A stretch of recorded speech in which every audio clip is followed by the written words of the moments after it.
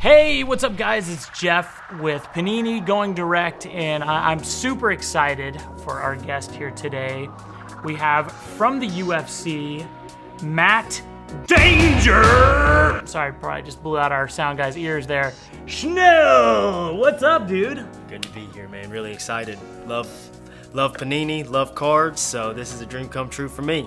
Well, and he's not just giving lip service there, ladies and gentlemen. If you've been to Matt's social media accounts, he is a legit card guy. So I was thinking earlier, like, you were the perfect guest for the show. You're an athlete, you're a professional athlete, but also you speak the card geek lingo, which is perfect. Absolutely, and I think a lot of times guys do just give a lip service like, hey, I collected when I was a kid, I'm a huge collector, but I'm really a collector. I'm a true part of this community. I've got breakers, and I've got a great relationship with my LCS, and I've met people through the card community. They're now fans of fighting and everything in between, so I mean, I love this community. Well, and you have a big fight coming up on February 12th in Houston, UFC 271. How's everything going? Everything's going good, as good as it could be. It's always a struggle. Fight camp's hard. Weight's got to come down. You got to kind of beat yourself up. But here we are. Everything's humming. We're hitting on all cylinders. Couldn't really ask for it to go any better. My weight's good. I feel good about everything. I've taken some damage this camp. I don't know if you can see I chipped a tooth. Looks pretty good to me, man. Yeah. We'll have the UFC fix it as this fight wraps. But yeah, everything's been good. I feel good. Fighting a really tough competitor, so I look forward to the challenge. So, Matt, I first learned about you, and I told you this over a DM exchange, but my wife and I'm fortunately married to a woman who loves watching fights, so I actually have somebody to watch those late night UFC tournaments with. Yeah, I'm very lucky. Shout out. But so we were watching a show on MTV a few years back called Caged, and it was like a reality show following some MMA fighters, and there were a couple big standouts from the show, and one was this dude named Danger, who was laying a whooping on a bunch of people. So what was it like being on that show, man? Hence Danger Caged. I don't think a lot of people know where my Instagram and Twitter handle came from, but that's where it originated, Danger Caged. I was a part of MTV's Cage. What was that? We filmed that in 2011. It aired in 2012. What an experience, experience that you can't buy, and obviously, it's come full circle. I'm in the UFC. My buddy Tony Kelly also eventually made it to the UFC, and he's doing really well. So yeah, it was great. Essentially, I've been in the MMA spotlight since I was a kid, and it's come full circle. I'm here. I didn't cut any corners. I earned my way into the UFC. I'm now a top 10 guy in the world, and we did it the hard way. We didn't cut any corners. I did the Ultimate Fighter. Cut my teeth in the UFC, and here we are. It's an incredible thing. Man, so you had to really earn your way in. Going through Caged essentially was, kind of a training ground, but then going through Ultimate Fighter, man, that's huge. Now, what I will say is Caged helped me with the media aspect of it, as far as like we filmed Caged over a 6-month period. Okay. So I'm talking hundreds of hours in front of the cameras, doing interviews and things of that nature. MTV also provided a little bit of social media and media training for me. So, like I said, really, what an opportunity. What a great thing. And I think it just adds on to the story. And there are a lot of people who continue to reach out to me, and they're like, dude, I followed you since Caged. And that means the world to me. It means the world to me. Well, as far as that show goes, you were a likable personality, and my wife and I were so excited when we saw you in the UFC. It was like, look at this guy. Like, he made it. It felt kind of like we were a part of that journey. And I tell you what, too, it wasn't seamless. It wasn't a straight line, because I did Caged. I finished my amateur career October of 2011, and it wasn't until 11 months later that I made my professional debut. And the reason there was such a layoff is because nobody wanted the kid from Caged. Nobody wanted the kid from MTV. And why was that? I think there was a negative connotation behind the show within the hardcore MMA community, and things have come full circle now. But you know, a man named Mick Maynard took a chance on me, signed me as an amateur, begrudgingly so, signed me as an amateur, and I won him over, and he's now the UFC matchmaker. No kidding. No kidding. So it's just crazy how it goes, and of course I'm thankful to the UFC. I'm very thankful to Mick Maynard because I didn't have a great start in his promotion. I started out, I think I was 2-2 in Legacy. Okay. And Mick stuck with me. I went on a 7-fight run. I won the Legacy title. So this man knows very much of who I am, my mental makeup, and I think that's been a part of my story and my coming of age. And I'm a real one. You know, I'm a real one. Love it, man. I love it. It comes through. Where'd the nickname Danger come from? So the nickname Danger, it's not as cool as it sounds. It's actually because I was a spaz as a young man, and when I first walked into the gym, it was literally like, hey, if you want to get your teeth knocked out, go with this goofball. He's a spaz. Danger. Danger. That's what it was. That's how it originated. So it wasn't because I was whipping everybody. It was literally because I wasn't great at drilling. I wasn't great at the techniques, but over time I figured that stuff out. So that's where Danger came from. It's funny. I've heard a lot of jiu-jitsu guys talk about, like, it's way more dangerous to roll with like somebody who's new versus somebody who's crazy dangerous, like a black belt. Right. Because they understand how to not hurt someone, essentially, where the new guys could, you know, mistakenly hurt you. And I was a little guy, but I was a decent athlete. I played ball. I've always been a strong kid. So I think a lot of times guys would grab a hold of me like, oh, I'll go with this little guy, but you know, end up knocking your teeth through your lips, unfortunately. Well, so what is it like? You went through this long journey to get to the UFC. You said it wasn't easy. It wasn't just given to you. You earned every step of the way. What was it like when you first signed that contract? I'll tell you what, confetti did not fall from the sky because I took my UFC debut on 6 days' notice. Oh my gosh. And I fought a man named Rob Font. Okay, I know the name. Rob Font is a top 5 bantamweight in the world, a scary man, and I had to fight him at 35. So. With less than a week notice. With less than a week notice, and it was not the moment that I thought it would be. And I started my UFC career as well, 0-2. I was 0-2 in the UFC before I got my first win. I went on a 4-fight win streak, and through that win streak, I accumulated enough notoriety to become a ranked fighter. But I mean, it's been tough. It's been a grind. It's not been seamless. I've cut no corners, and like I said, yeah, I'm a real one. I've done it the hard way, the right way. Yeah, you earned it. Who do you look up to? Like, who are the UFC greats in your book? So, I'm very good friends with Dustin Poirier, but if I were not friends with Dustin Poirier, he would still be my favorite fighter, just because he's another guy that's done it the hard way and done it the right way. Carries himself with he's just such a respectful guy, and you know, I admire him for a number of reasons, but carries himself with dignity. And that's the guys that I admire the most. Are not the guys that win the most or put on the most exciting fights, though that doesn't hurt, but it's the ones that carry themselves with dignity. And for me, that's what brings out you know, that's what makes me like guys the most, is when they have to overcome true adversity and come back, storm back, snatch victory from the jaws of defeat. Those are the guys that I like to see. It's not the guys that just win all the time, because we know oftentimes those guys, they don't necessarily cultivate the whole dynamic of being a good person along the way. Right. When all you do is win, it's hard to, and even the people around you, when all you do is win, they don't treat you the same. It's a different thing. So, yeah, I would say Poirier is definitely my favorite fighter and a buddy of mine. So you talked about your record a little bit. You're currently 15-6 as a pro. 15-5. 15-5. Okay. The last one was turned to a no contest. Really? It sure was. 15-5. That's right. Awesome. Yeah. What does it feel like to have your hand raised in the middle of the octagon?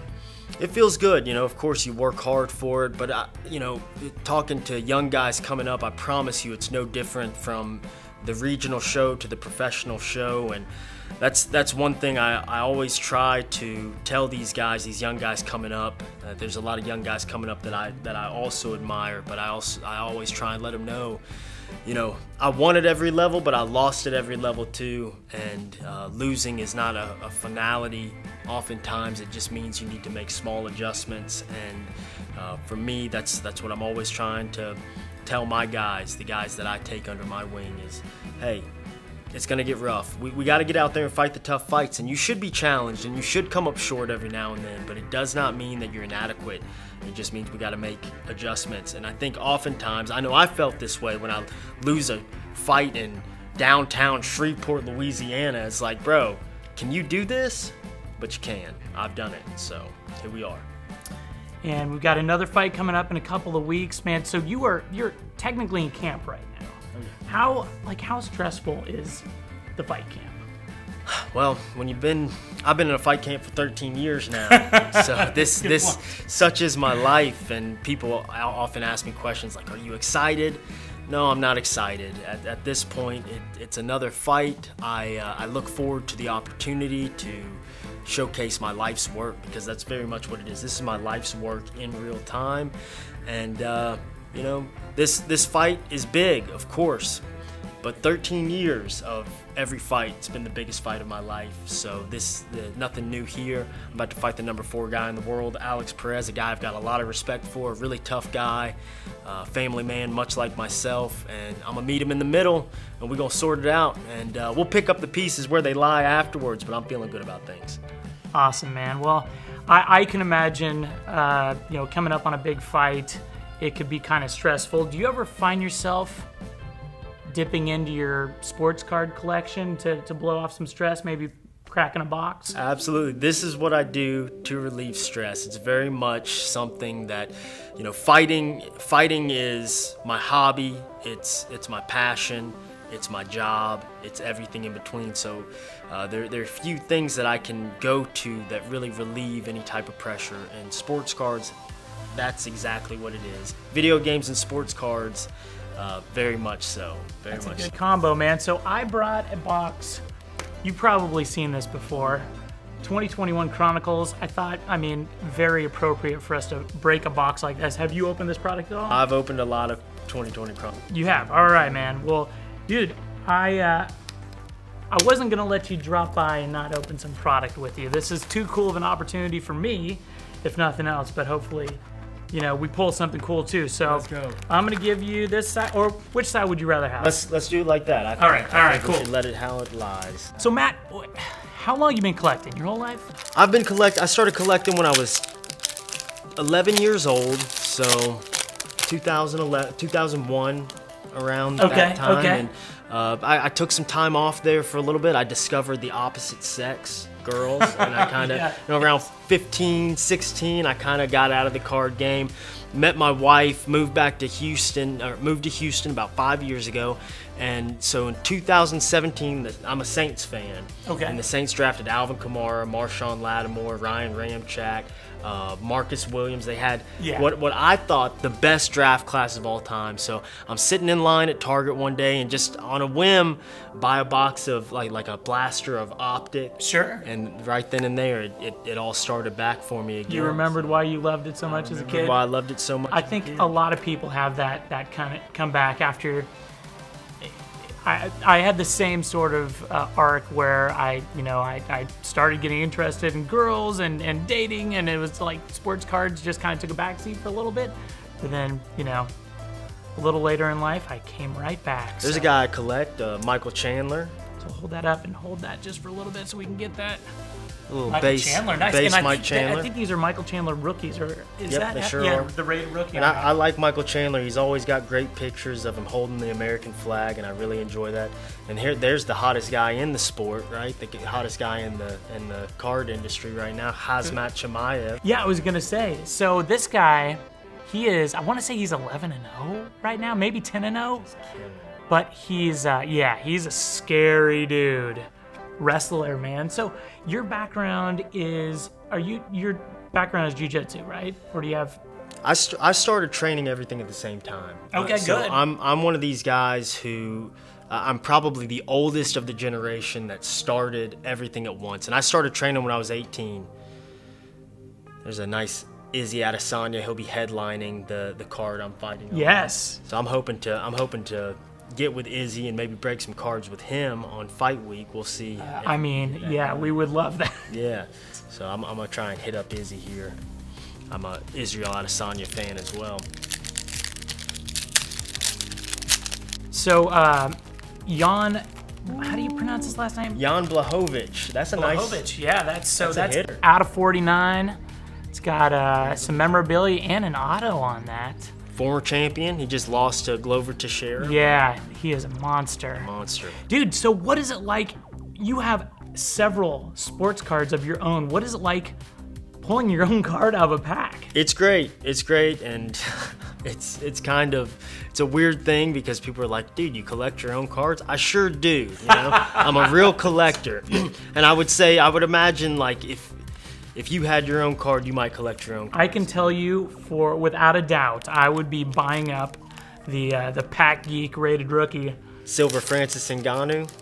Ooh, nice. Heavyweight champ of the world. That's really nice. Gosh, so I love Chronicles regardless of the sport because I feel like there's so much value in that, but it's also so many rookies, so many numbered cards. It's just, man, they're so fun to open up. Yeah, I love Chronicles in all the sports. I really enjoy Chronicles, and I know it's kind of, some people like think of it as maybe a lower budget product. I don't know. I like the diversity of it all. I totally agree. And again, so much Kazmat Chimaev. Yes, I love it. Yeah. I love it. Let's go. Same here. I think that's going to be a valuable rookie. Definitely. He's the guy everybody's chasing for sure. So who would you, if you were a speculative collector for UFC cards? Is this gold? Oh. How about a gold Jorge Masvidal? That's huge, man. That's a beautiful card. Numbered out of 10, huh? Oh, that's a big card. 1 of 10. Jorge's our guy too. Yeah, that's awesome. Card shop owner, huh? Yes. So he owns a card shop, and I believe he's about to open up a second one, I believe in the Miami area, but legit card guy too. I'm gonna have to top load that bad boy. Yeah, for sure. We'll get you some loaders. So Kevin Holland auto. So you're pulling the gold, but I have pulled my second ink. There you go. Very nice. Are you ready to blow through yours? Yep. All right. You know what? I need you to open mine. All right, here we go. Oh man. So I'm saying the Chronicles it produces. I know a lot of people aren't big on it, but me, I like it a lot. Another Michael Chandler. I am all about it. If you've ever opened up like a couple of boxes, you realize the volume of hits you pull out is really impressive. Zhang Weili out of 149. Nice. It's not bad. Another Francis Ngannou. How about a blue Michael Chandler? Oh, Yeah, my Michael that's Chandler. sharp. 25 out of 99. So the question is, if you were speculatively buying somebody's cards in the UFC, who would you want, like, of the new crop of? The new guys, let's see. I think you got to go with Kazmat. Yeah. Another guy is Ankalaev. I think he's got Okay. a good chance to make some noise. Be the champion one day. I like Michael Chandler as well because I've watched Michael Chandler through his Bellator career, and I just think he's great. I like the way he speaks. I like the way he's always rocking the American flag. He's a fun fighter too. He's a fun fighter. He's a dad just like me. So I like Michael Chandler, but I'm a George Masvidal guy because I trained at American Top Team. I always collect the guys that I train with. So Ryan Spann, Jeff Neal. Carlos Diego Fajeda, all those guys, they're in my stable, so I collect them. I've got a Poirier collection. If I'm like buying into breaks, I'm either buying myself or I'm buying Poirier though. Love it. Yeah. I love it. Well, dude, UFC 271 coming up February 12th. You got a fight against Perez. My money is on you. And man, this has been a real pleasure, and I'm so excited for your fight coming up. And go ahead, you've got your own YouTube series coming out. I want to make sure you. That's right. So I've recently started my own YouTube channel, and it's going to be mostly sports cards and fist fights. So I will be dropping content on fight week, my weight cut. Just dropping content, just talking about getting ready for things, and we'll be putting out videos. And it's very new, and I'm trying to figure out things. I'm trying to figure out. I've got a guy that's working for me. Shout out to Ricky the Shooter. He's helping me with actually recording everything and then editing things as well. And we're trying to figure it out as we go. So we're always open to dialogue, and please let us know what we can do better, and we're trying to fix things and cut the fat. But I recently dropped my 5 biggest Joe Burrow cards, and I popped open a box of NFL Immaculate just 2 days ago. Hit a huge QB auto. Y'all go check it out. It's worth your time. I'm not going to spoil it. Go check out the video. And that card's up on eBay, so if you want it, it can be yours as well. And yeah, so just trying to get my YouTube channel kind of off the ground. It's something I've wanted to do for a long time. I dabble in sports in commentary as well. I commentate at local fights. I feel like that's where my future probably lies as far as fighting. I mean, I'm 32 years old. I think I've got another solid 5 to 6 years left in me to be competitive, but I'll also be working on these things as well. And yeah, 2 YouTube videos up right now. I think I have 9 subscribers right now. Go give them a sub. Hey, shout out to my 9 subscribers, though. I appreciate you guys. Do you know the YouTube handle? The YouTube handle is Danger Things LLC. Danger Things LLC. We'll put a link to it in the description of the show too. And do you want to hit your social up too? Social media, you can find me at Danger_Caged is my social media. That's Twitter, Instagram. Gonna be hitting the TikTok here before too long too. Well, I actually secured my Danger Caged TikTok handle, so haven't released any videos yet.